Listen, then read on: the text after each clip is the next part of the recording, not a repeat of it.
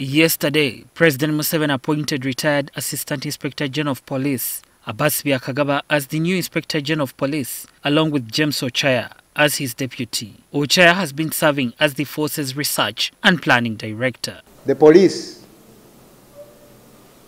is doing everything possible to apprehend the criminals and bring them.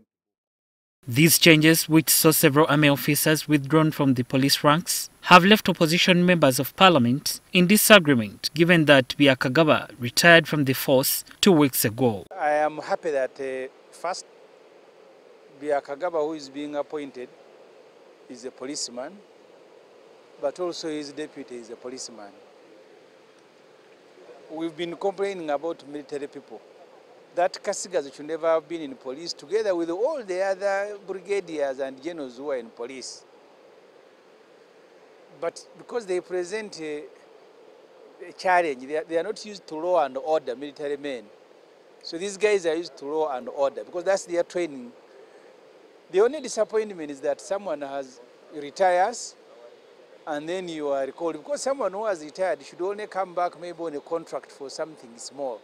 According to Kiira Municipality legislator Ibrahim Ssemujju Nganda and his Nakawa West counterpart Joel Ssenyonyi say the force has younger, more capable officers, while Byakagaba should be an advisor to the forces while in retirement. They assert that IGP Byakagaba's mode of operation may not differ much from that of his predecessors, given that he is mandated to take orders from the president. So you bring someone from retirement to come and do the work of an Inspector General of Police. Inspector General of Police in Uganda are very busy, people are almost not sleeping. But you pick Kagaba, so why didn't they pick him when he was still serving? As long as the commander-in-chief remains the same and his attitude remains the same, regardless who he appoints. Okay, because Mr. Museveni normally wants to use police for his longevity, stay in power. So if it be Kiira, he will use him to brutalize people and so on. If it is Okoth Chola who doesn't exactly want to do that, then Mr. Museveni will bypass him and use his juniors who will report directly to him or to his son, as long as he continues to use that police force to do what it is that he wants to do. That's the challenge that we have. However, NRM leaders are hopeful that given Byakagaba's record of work, he will perform to expectation.